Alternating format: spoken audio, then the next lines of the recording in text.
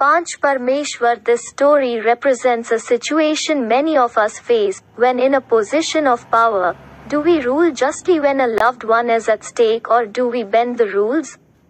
Panch Parmeshwar is a story about two best friends, Jumman Sheikh and Algu Chaudhry.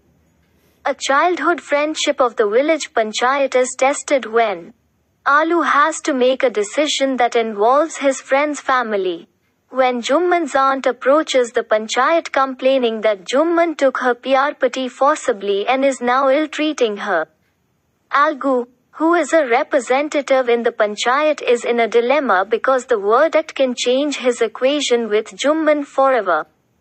Will he make the right decision?